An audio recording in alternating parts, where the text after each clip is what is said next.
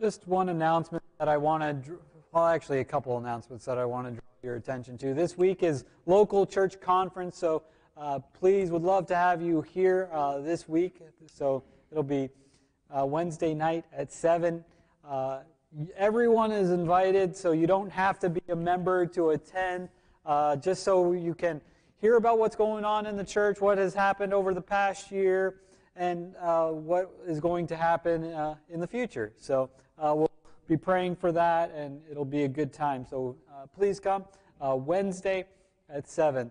The other thing that I want to draw attention to is the gospel sing is, of course, Tuesday, but also coming up in about 2 months. So I want to really press this, because this is the first time that we've been doing it, are able to do it in a few years because of COVID, and it just wasn't the right timing. So we're going to kind of bring back VBS, but it's going to be under a different, it's going to be a creative arts camp.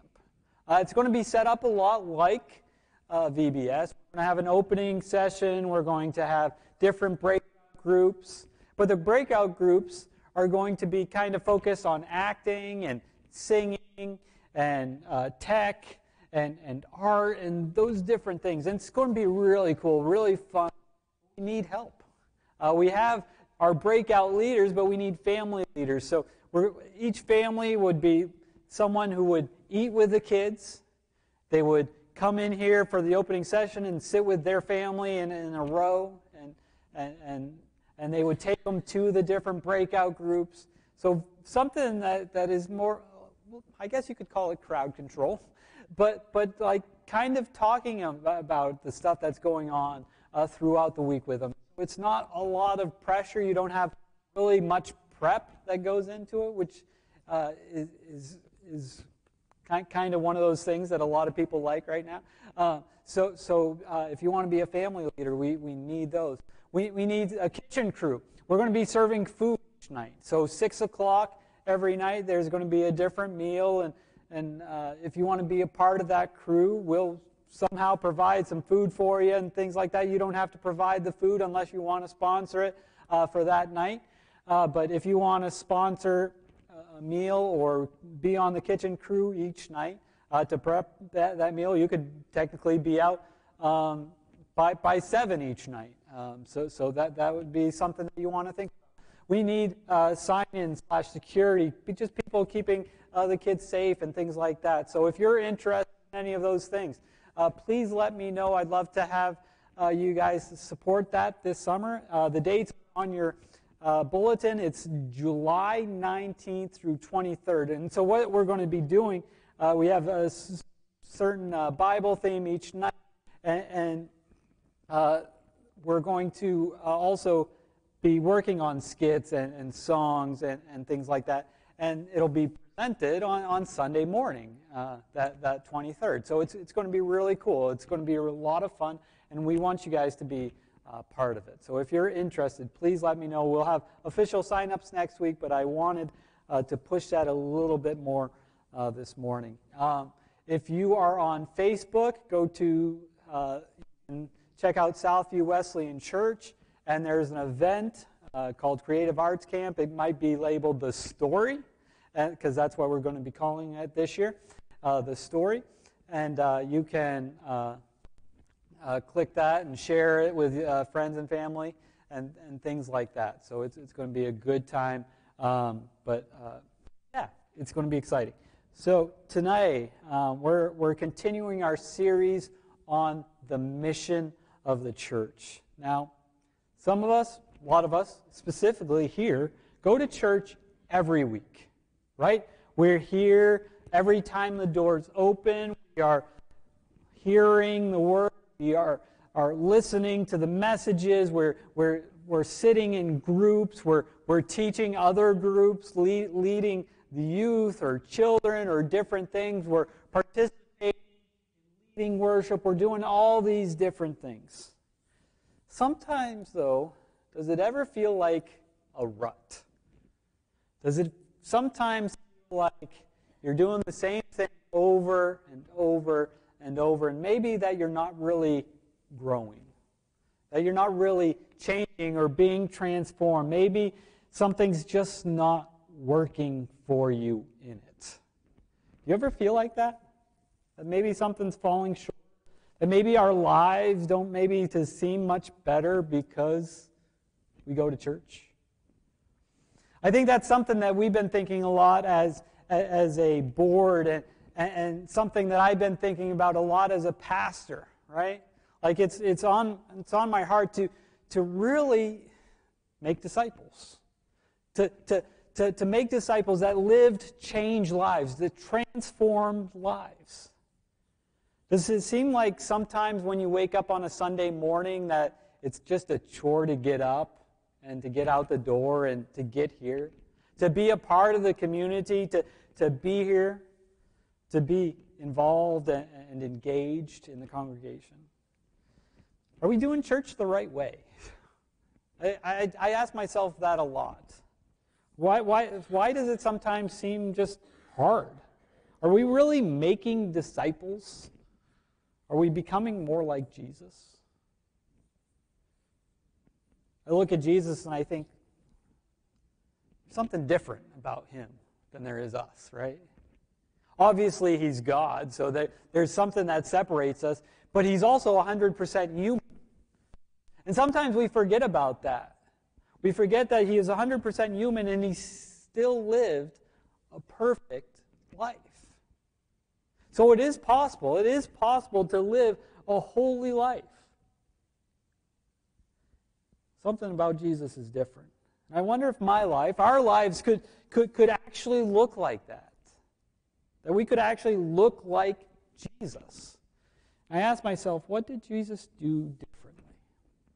And I think John 15 gives us that answer. John 15 is the powerful passage of the vine and the branches. So let's check that out here.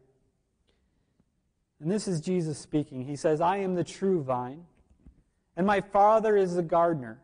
He cuts off every branch in me that bears no fruit, while every branch that does not bear fruit he prunes, so that it will be even more fruitful. You are already clean because of the word I have spoken to you. Remain in me as I also remain in you. No branch can bear fruit by itself. It must remain in the vine. Neither can you bear fruit unless you remain in me. I am the vine, you are the branches. If you remain in me and I in you, you will bear much fruit. Apart from me, you can do nothing. If you do not remain in me, you are like a branch that is thrown away and withers.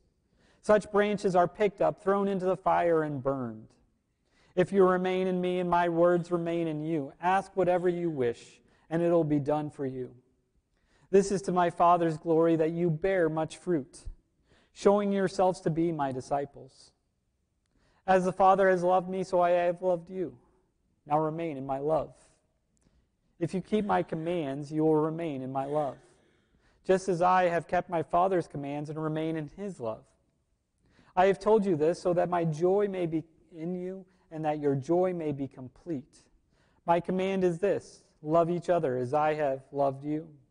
Greater love has no one than this, to lay down one's life for one's friends. You are my friends if you do what I command. I no longer call you servants, but because a servant does not know his master's business. Instead, I called you friends. For everything that I learned from my Father, I have made known to you. You did not choose me, but I chose you and appointed you so that you might go and bear fruit, fruit that will last, and so that whatever you ask in my name, the Father will give you. This is my command: love each other. May God bless the reading of his word. Lord, open our eyes, or open our ears, open our hearts to what you have to say to us. We pray this in your name. Amen. So Jesus is the vine, and we are the branches. And we're supposed to be connected to the vine. Now the Father is the gardener or the pruner. He takes care of the plants, the branches. The branches must bear fruit. And in order for this to happen, the vine and the branches must remain connected. The branches must stay connected to the vine, and there's a relationship between them. The branches needs the vine to exist, to live, to thrive, to be fruitful, to multiply. And there's this idea, this idea of remaining that consistently is throughout this chapter. Remain, or in some of your Bibles it says abide. And it's interesting because it doesn't seem like it's much, right? Remain, abide. Doesn't seem like it's a hard task. It seems like it should be simple, but I think it's a little harder. And we make it harder even sometimes. But it doesn't seem like an action, something that we do. It's something that we are, something that we just be. Jesus is not asking us to do anything, but just remain and abide. Abide means continue, to endure, to wait, or remain. Now, it's used 8 times in this passage that we just read. It's used 33 times in 33 verses. It's actually used about 38 times in 33 verses throughout John, and 21 times in 1st and 2nd John. 68 times total, John uses it in his books. Over half of the New Testament times that abide is found throughout Scripture. One of those times is in 1 John 2:6. It says, "Whoever claims to abide or live in him must live as Jesus did." Or in some of your Bibles, you'll read, "walk as Jesus walked." There's something about that passage that just stands out to me about living like Jesus lived. We are called to live like Jesus lived, or walk like Jesus walked, right? Maybe you've heard the phrase, well, you can talk the talk, you can walk the walk. Right? When I think of this phrase, I think of living like Jesus. If we're doing this church thing right, if we are making disciples like Jesus has called us to, we need to learn to abide.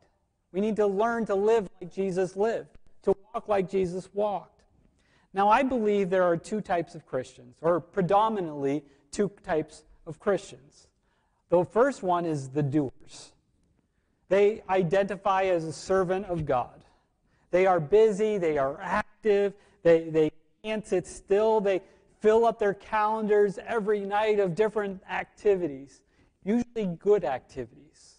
They like doing things that are good things, that encourage other people, that challenge other people. Their purpose is found in what they do.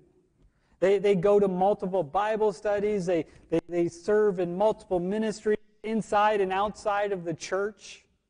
They fill their calendars and their lives with one thing after another and after another. They live it out, but maybe a little bit more out of duty, that they feel like they are supposed to do all these things.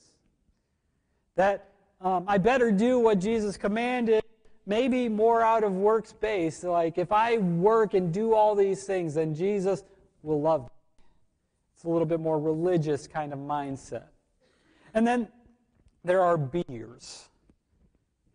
They identify as a child of God. Maybe they really press into like Genesis 1. They are created in the image and likeness of God. Their purpose is found in Christ. They live on their relationship with Christ, not out of guilt, but grace. The beers are good at praying. They're good at daily devotions. They're being at contemplating and thinking and dwelling on Christ. Now, beers are not necessarily good at doing or fulfilling the Great Commission. They rather stay in their comfort zone, stay within the walls. Now, being and doing are 2 totally different postures. And none of them are right or none of them are wrong.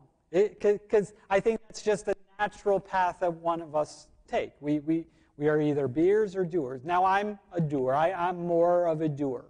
And if you find yourself as a doer, I understand you. A beer, I get it too.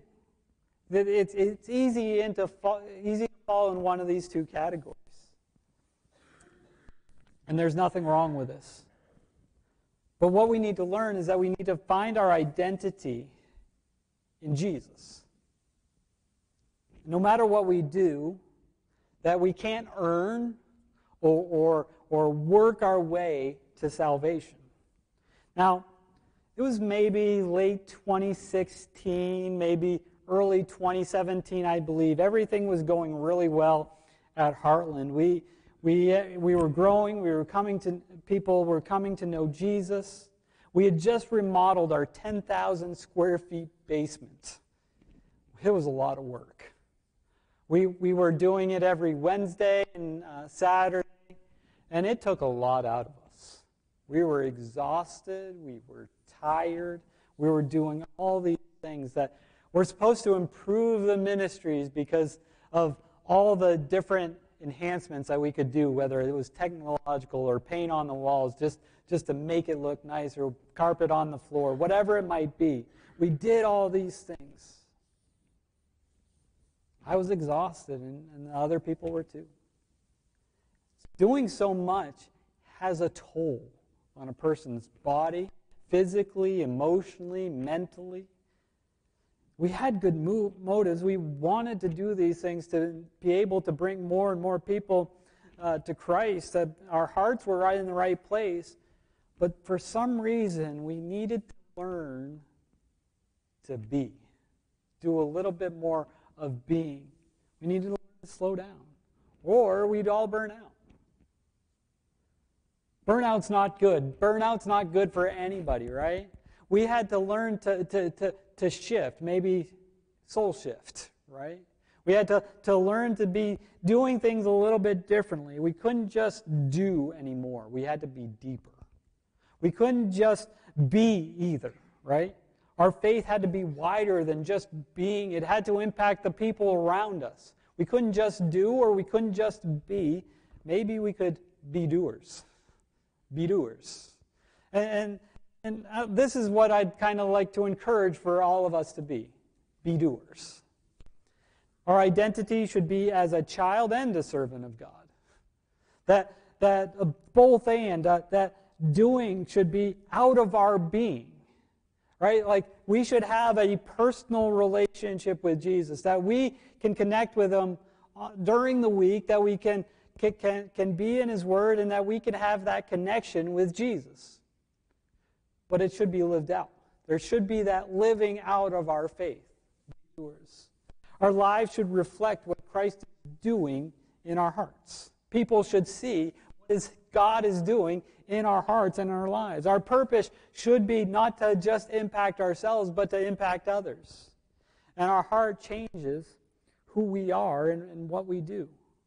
Right? Our lives should look more like Christ. And we need to learn to abide. Now, be doers are the ones who have learned to abide, I believe. Because there's a little bit more action in abide than we think. To be in Christ and live like Christ, there's something about that we have to do. Now, verse 5 says, "If a man remains in me and I in him, he will bear much fruit. Apart from me, you can do nothing." And this is part of the being, right? This is a part of the remaining, this abiding, this staying and awaiting and just growing with Christ. As we are attached to His vine, these branches thrive and can do so much, like bearing fruit. But if we break apart, that branch is going to die. It's going to dry up and only good for a fire. We need to learn to stay attached, to abide in Christ. And that's the only way we, as a church, will ever bear fruit. Not based on anything of what we do, but based on who we are connected to. If we are not remaining, right, the branch will be thrown away and withered. These branches no longer have a purpose, but thrown into a fire. Bearing much fruit will prove that you are my disciples. I love that line by Jesus. Bearing much fruit will prove that you are my disciples. And as the Father has loved me, so have I loved you. Verse 9. Now remain in my love. It's interesting. Last week we talked about love, but we can't get away from love, right? There's something about fruit and abiding that needs that love and staying connected to love. He says, remain in my love. This is how you do it, to obey my commands. To love each other as I have loved you. In verse 17, it's later said, this is my command, love each other.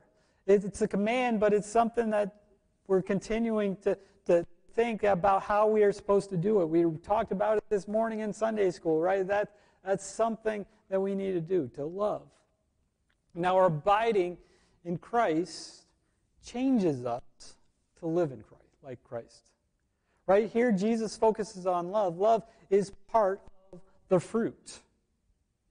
Sound familiar? Last week, obviously, we talked about it, but today, we're looking at more than just abiding. We're looking at what actually fruit is. And maybe you've heard of the fruits of the Spirit, right?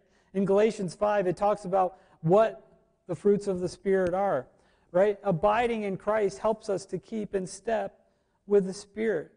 But as opposed to our sinful nature, which is contrary to the Spirit, they are in conflict, right? Paul talks about this in Galatians 5:19 through 21. Before he talks about the fruits, he talks about what is contrary to the Spirit. He talks about the acts of the flesh. Verse 19, the acts of the flesh are obvious.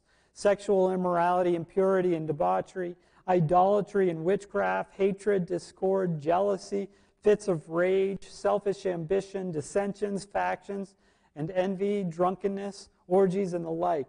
I warn you, as I did before, that those who live like this will not inherit the kingdom of God. Now, it's interesting, when we read that, we really pick out some of our favorites, right? Oh, I'm not doing that, I'm not doing that, I'm not doing that. And we puff up our chest and we think, oh, I'm doing good. I'm great, right? But I think sometimes we forget about some of the other ones, right? And maybe while you connect with some of these, maybe if we really abided in Christ, we would live out all of them. Because there's some of them here that seem to pop up. Not every church, but I would guess almost every church, at least some of these pop up. Hatred, discord. That doesn't seem that bad. Jealousy. I want what they have. Rage. We can justify our anger, right? Because Jesus flipped over tables, so we'll justify our anger too. We can justify that. Selfish ambition. Dissension. Ooh. Factions. Division, right? Envy. Drunkenness. And the like. I wonder what he means by and the like, right?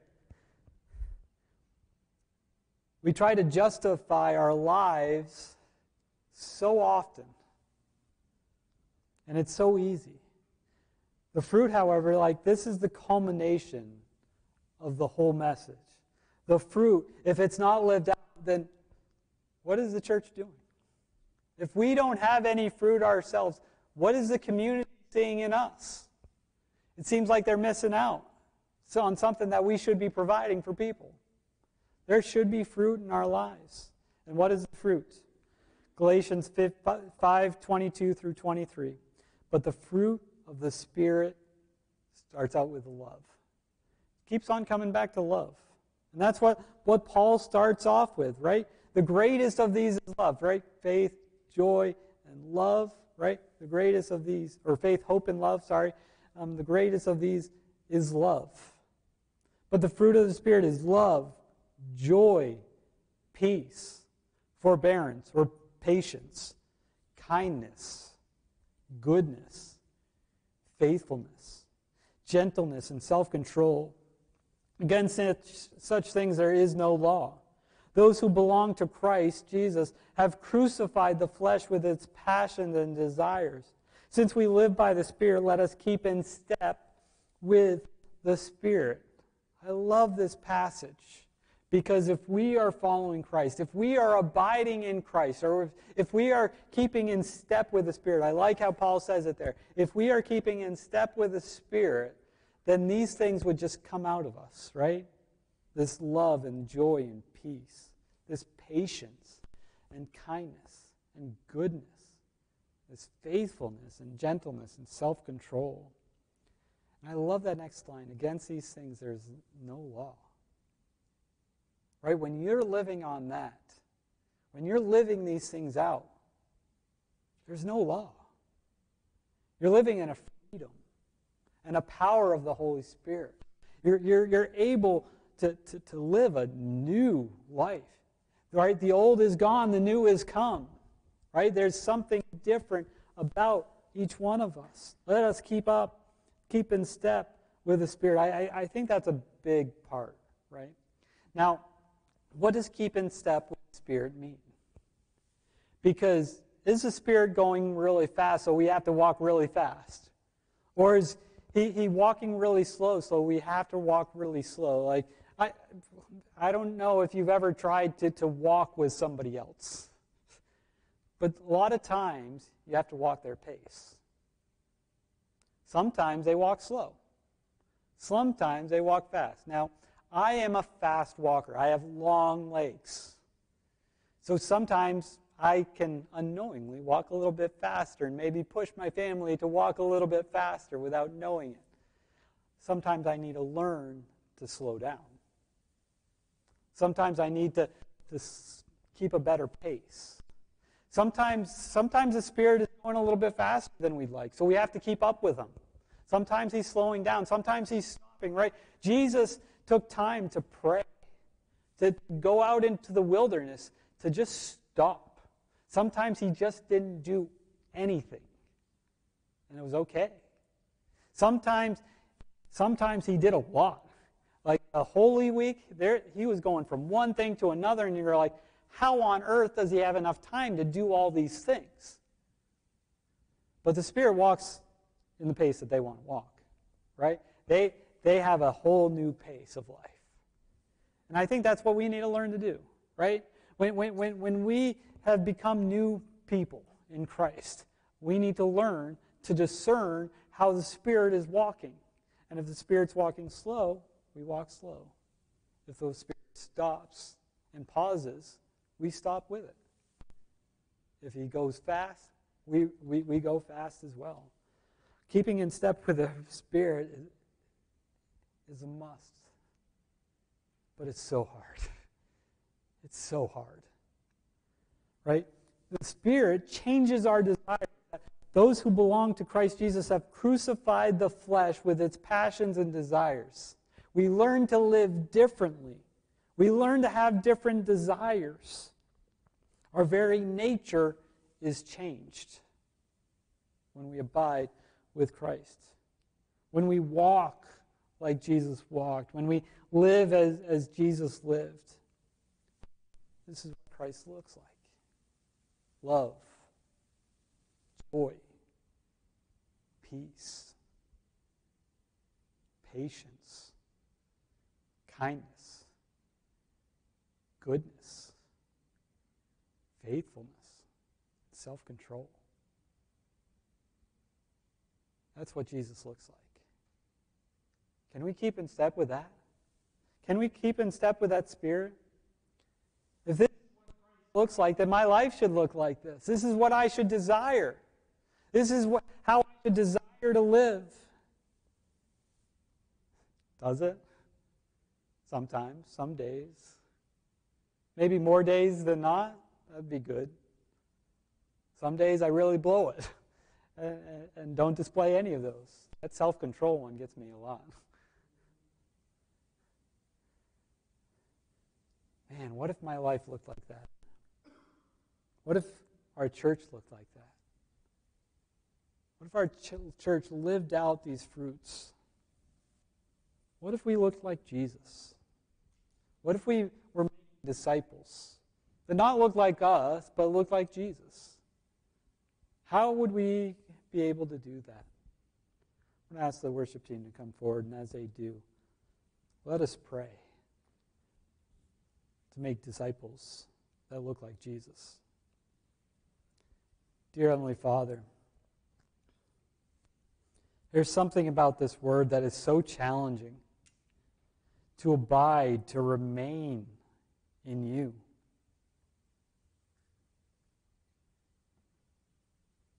There's something about abiding that John just understood.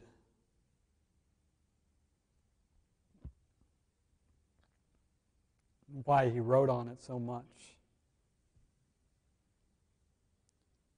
Almost every chapter in John talks about abiding.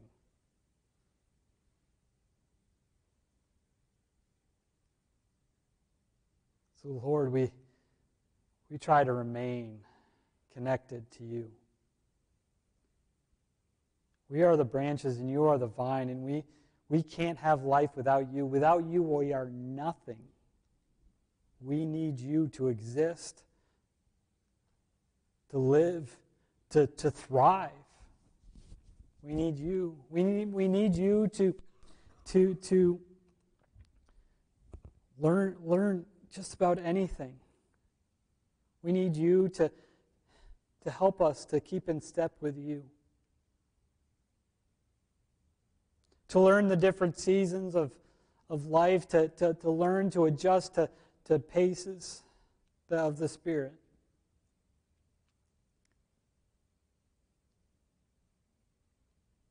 Help us to keep in step with you.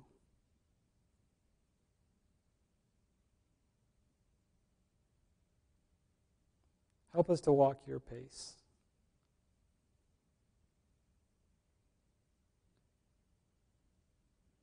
I know it's easy to lean to one or the other of being or doing, but help us to have a relationship with you